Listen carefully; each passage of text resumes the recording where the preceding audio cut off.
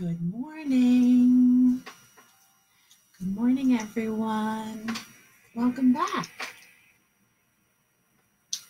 Let's see who's here today. Welcome back. It is Workout Wednesday, May 6th, 2020. I'm so happy you're here with us for Workout Wednesday. Do you have a workout plan for today? I do. I can't wait. With one of my friends, we Zoom workout together because I know it stinks sometimes being alone and not having your friends. So I'm going to Zoom with my friend and we're going to do our workout together. Hi, Cheryl. Good morning. How are you today? Thanks for joining in. So yesterday was May 5th, also known as Cinco de Mayo.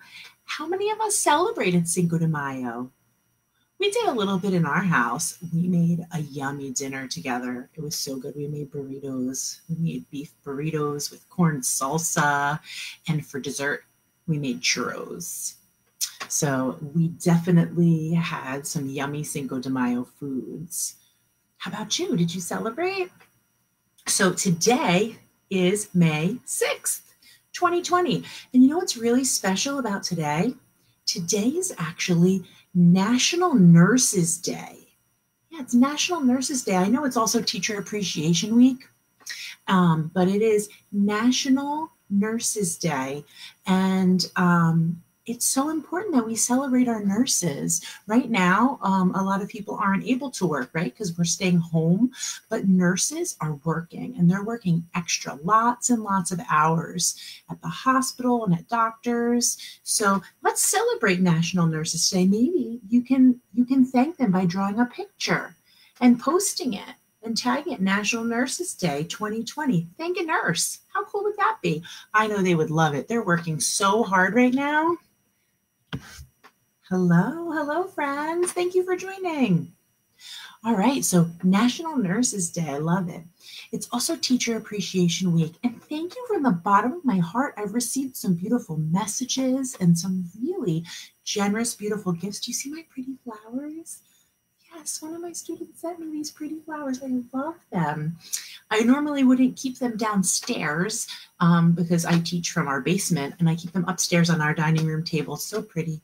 And but I wanted to bring them down here because they just look so beautiful. I love them. Thank you. And I also got a gift card for my favorite pizza place. I can't wait. I think either Friday or Saturday night, we're going to order pizza from there and pick it up. Yummy. So thank you so much for your kindness and your generosity. It's really appreciated. So let's do our emotional check-in. How's everybody feeling today? Let's do our 3 breaths. Ready?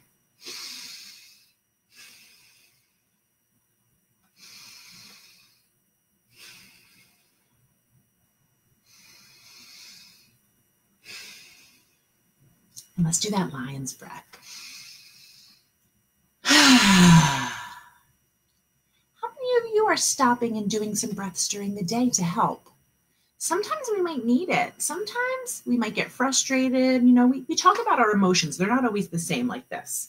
They go up and down all throughout the day. We feel all different things. So it's okay to stop and take a couple deep breaths if you don't feel like you can control your emotions.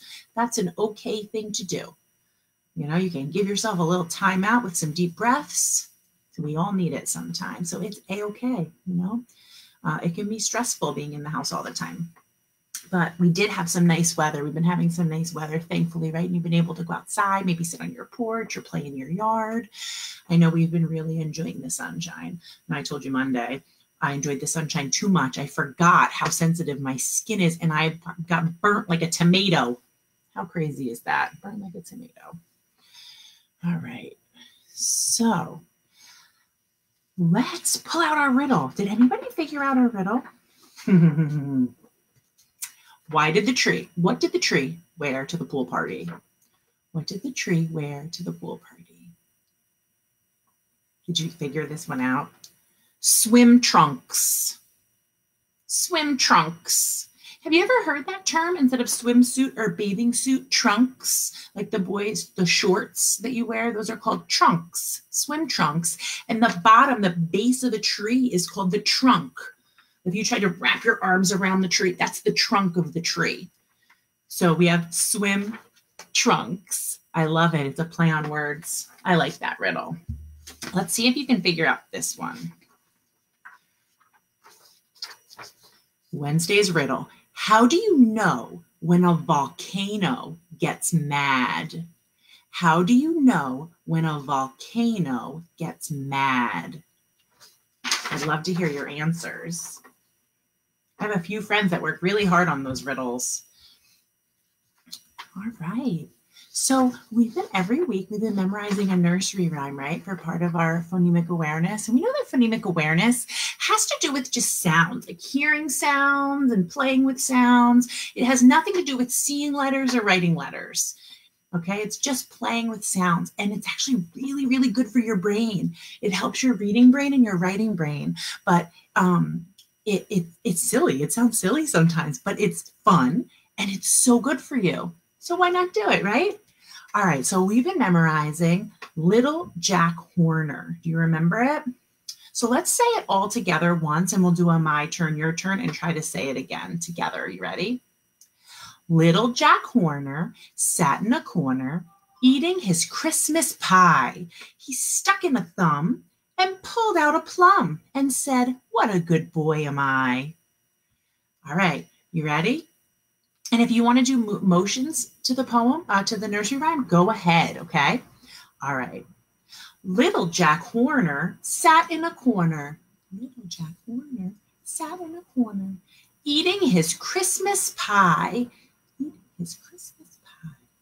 He stuck in a thumb and pulled out a plum. And said, "What a good boy am I." Good job. Do any of you know what a Christmas pie is? I don't know. I have to look that one up. If you know, let me know what a Christmas pie is. All right, let's try it one time through all together. You ready? And let's do some motions, whatever you want to act it out. Hi, Bri. Little Jack Horner sat in a corner eating his Christmas pie. He stuck in a thumb and pulled out a plum and said, "What a good boy am I." Did you get it? Did you do some motions to act it out? Love it. Good job. Good job. All right, are you ready to play with some more sounds? Where did I put my paper? Miss Kevin, I'll put something in the wrong spot. Give me a second here. And here it is. Okay. Sorry about that. All right, so we are going to do the break it down sound. So we're going to make sure we're hearing all the sounds in a word. All right, so remember we were using our hands to stretch it like a snake, right? So we would do our hands and we'd stretch it out like a long snake and make sure we hear each of the sounds in that word. All right, are you ready? Here we go. The first word is camp. Good. Let's do the next one. Farm. Gasp. Asp. Oh, that one's tricky. Sheep. Sheep. Good. Hitch. Itch. Good. Sheets. Eat. Good job. Thumb. Them. Good. Shine. Shine. I didn't do that right. I said ein as one sound. It's sh. I. Sorry about that. Left. Left. Wild. Wild. Oh, tricky. There were 4 sounds in that word. All right. I hope you're getting better at that. it can be tricky. It's easy to leave sounds out. So remember, we play with those sounds. It makes us better readers and writers. It makes our reading brain so smart. All right, so the next thing we're going to do is we are going to add the first sound, a new initial sound to a word. So I'm going to say the end of a word, and you're going to put a sound at the beginning. All right, so art, add ch. Did you say chart? That's it, you got it. Try that all together. Let's do it together. Art, add ch. Chart, good. Older, add sh. Shoulder, good. Ein, add sh. Ein, shine, good. Ease, add these, good. Aid, add sh. Aid. Shade, did you get it? Awesome. So now we're going to take that initial sound away. All right, so if I say sheep, I'm going to say sheep without sh. How do you say sheep without sh? Eep. Did you get it? All right. Chair without ch. Air. Good. Thunder without th. Under. Good. Cheat without ch. Eat. Good. And shake without sh. Ache.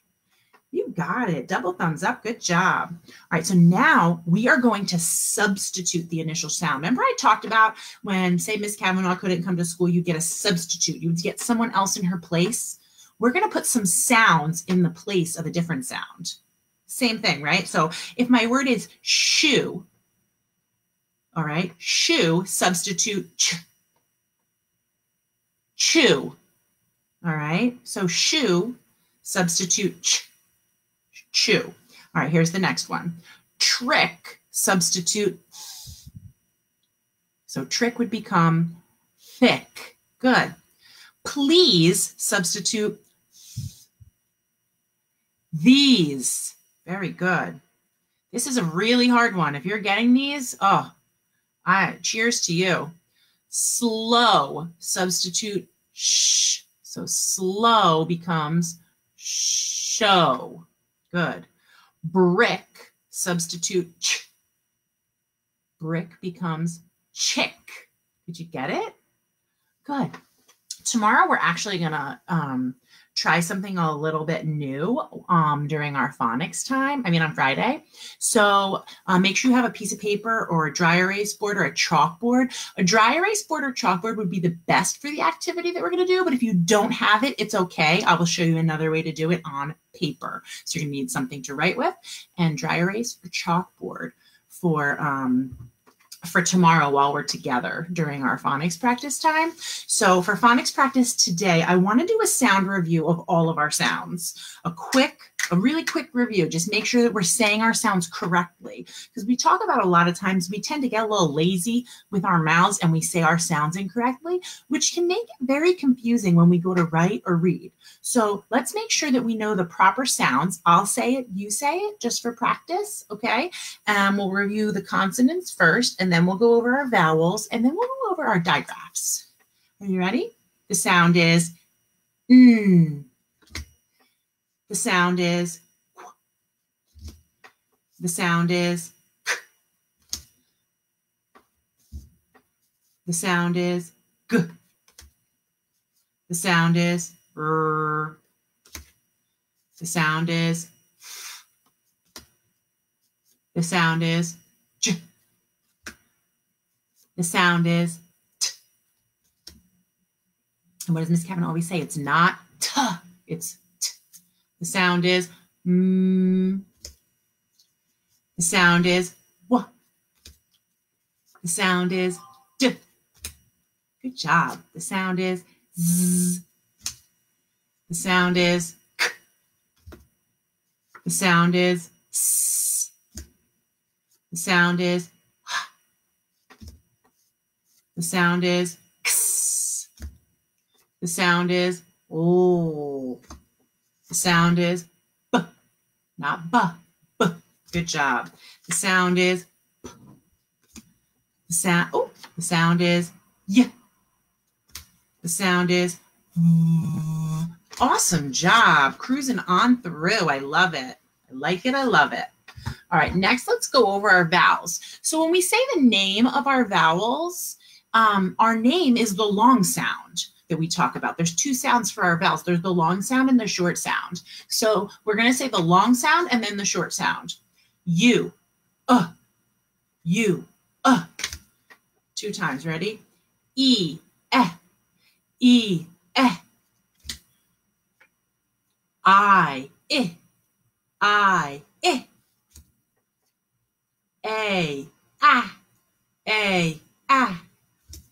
And O, ah, O, ah. Good job. Awesome. And our digraphs. TH says, CH says, ch.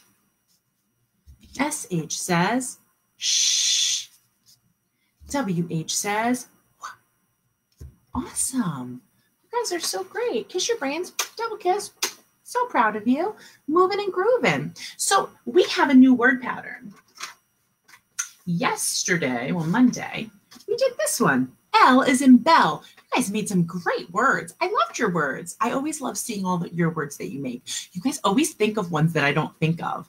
And then it makes me feel so proud of you. Yeah, so this was L as in bell, E-L-L. We have a new one today. It's similar. Are you ready? It's very similar. What's similar about this one? What is similar? Yeah, the double L, 2 L's. But this one, instead of E-L-L, is I-L-L. Ill. Say ill. Ill as in pill. Maybe when you've been sick or you need a vitamin, you take a pill. Pill. We know not to touch these things without a grown-up, right? We never touch these things in our house. But this helps us remember. Pill. Ill. Pill. Ill. I-L-L. Say it with me. I-L-L. Ill as in pill. Good. And I'm sure you're already thinking of words that rhyme with ill or pill, right? Do you remember the little trick that I showed you? We did it with our name. We did the name game. And you could say ill, right? Ill. And we can point at a sound and just say the sound in front of it. So ill. Till, dill, sill, mill, nil, will, fill, pill, bill, yill, rill, lil, gill, hill, kill. Lots of words. Do you remember that silly one? You can do that, or you can take out your blend and diagraph map and try to make even more challenging words, right? These are how we make the real challenges. So here's my notebook all set up for word building. Ill, ill, ill, ill, ill. And what can I add? Ill. Let me look at this map. Ill.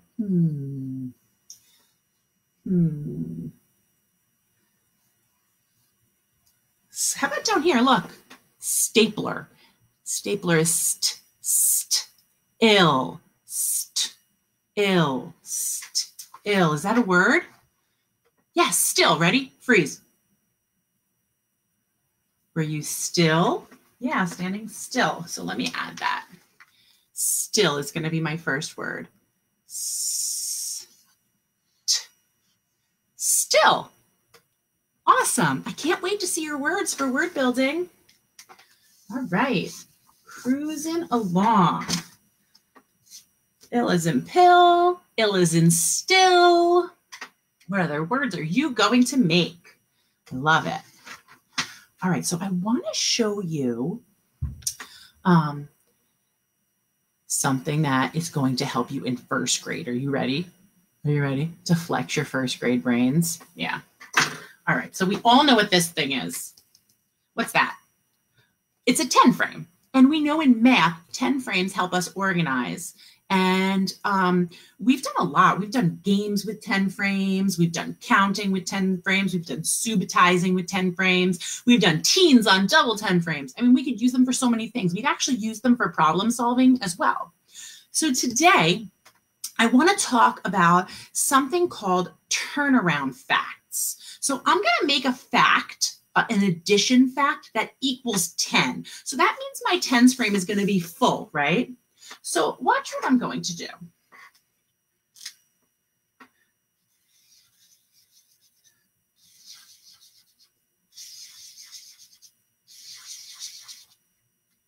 So I did, how many did I do purple? 4. And I'm going to fill in the rest green dots. How many green dots do I have? Did you say 6? So I have 4 purple and green. I have 6. So we know that this fact, whatever it is, something plus something else equals, what is it going to equal? 10, because our tens frame is full. So no matter what, it's going to equal 10. All together will be 10, because we know that adding is putting together. All together, 10. Now, there are 2 ways to write this fact. Watch this. I can write 4 purple plus 6 green equals 10, right? 4 plus 6 equals 10. 4 plus 4, 5, 6, 7, 8, 9, 10, right? I can prove it. I just proved it. 4 plus 6 equals 10.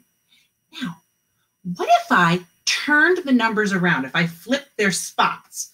What if I took these numbers that are underlined and changed their spots? What if I wrote this? What if I wrote 6 plus 4 equals 10? Does it change? Is that still correct or true? Is 6 plus 4 10?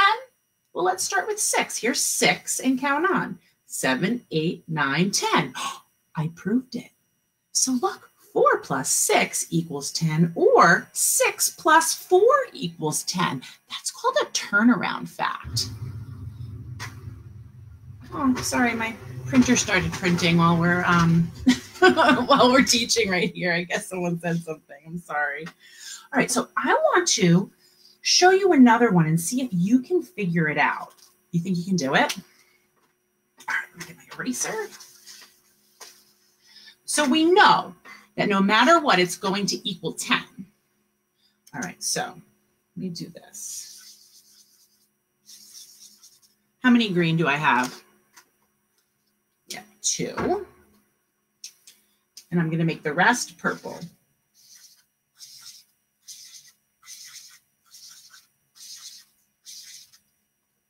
How many purple? 6. So I can write my fact, and some of you might have already said what the fact is. 2, right, 2 green, plus 8 purple equals 10 total dots, right? 2, 3, 4, 5, 6, 7, 8, 9, 10, right? 8 and 2 is 10. But I wrote 2 plus 8 equals 10. Can you figure out what the turnaround fact is? It's going to equal 10. The turnaround fact would be, if you said it, 8 plus 2 equals 10. That's a turnaround fact. Now, see if you can come up with another one. Even, you might even be able to come up with more than one more. You can draw a tens frame or print a tens frame. You can draw it right in your notebook. We've done that together. And then fill it out to make a fact, a 10 fact, and then write the turnaround fact. I can't wait to see your work on turnaround facts. You guys are so smart. Your math brains are just growing and growing. It's so exciting. So we still have to go over our problem solving. How did we do with problem solving? Our last problem was about marbles. So it says that I have 9 marbles in my pocket and 3 of them are red. The rest are blue. How many blue marbles do I have? Did you draw a picture? You drew a picture? All right. So I'm going to start by drawing a pocket. Here's the pocket on my pants. All right. I am going to put 9 marbles in it. 1, 2, 3, 4, 5, 6, 7, 8, 9. Now, after I draw my objects, what should I always do? You say count them. Good. Let's count them. 1, 2, 3, 4, 5, 6, 7, 8, 9. 9 marbles. Good. And we only know that 3 are red. So I'm going to make an R for the 3 that are red. R, R, R. And it said the rest are blue. The rest are blue. So how many blue marbles do I have? Did you count the blank ones? Yes. 1, 2, 3, 4, 5, 6. Or you could take a quick look at those blank ones and know that that's a 6. Good. So we know we have 6 blues. Now, did you write an equation for this? Because you could have done it 2 different ways once you were done. You could have said 3 reds plus 6 blues equals 9. Or you could have started with what we knew, the 9 marbles, and you could have said 9, take away the 3 red, how many are left?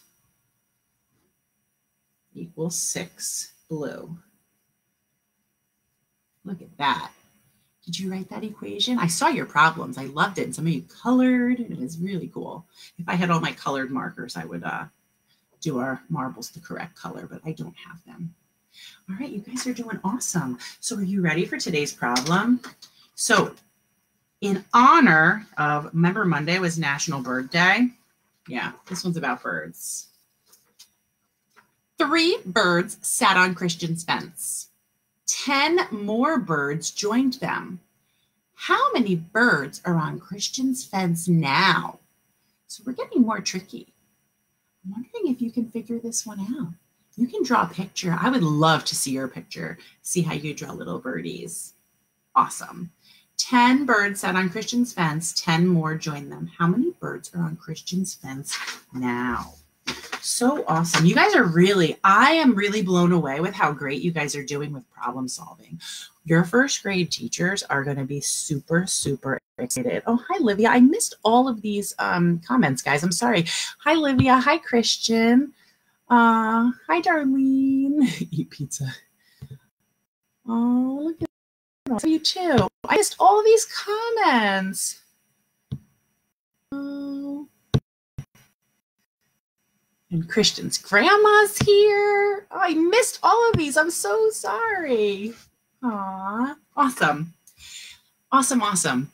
Thank you for all your awesome comments. And I love my flowers. They're so pretty. I love them. I brought them down with me for teaching this morning. I'm going to bring them back up when I go upstairs. Love them. They're very pretty. They made my day. I was so excited because I moved to a new house in September and I've never had flowers delivered to my new house. It made me feel so special. Thank you. So before we finish up for today, home helpers, speaking of Christian, I saw Christian helping his mom plant their garden. How cool is that? I love it. I can't wait. We are going to be working on our garden. It's ready. Our plants have been growing inside, but we haven't put them in the ground outside yet. We're hoping that this weekend we get to do that. So after I do that, I'll take a picture for you. And JJ's pond has a new pump, and I'll get a picture of that and get it all updated. But how many of you have been helping at home with outside tasks since the weather's been nice? I love it. Keep it up. I have some Raz Reader shout outs. Are you ready to listen for your name? I know you guys love this part.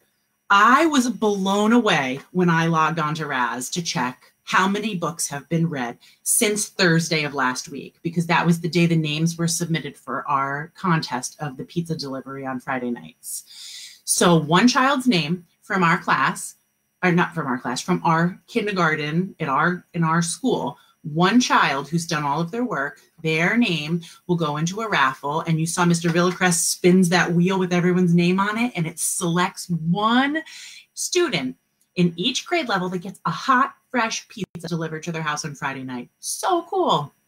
Super awesome. I hope someone from our class wins this week. And with what I saw on Raz, you may. All right, are you ready to hear the Raz readers so far?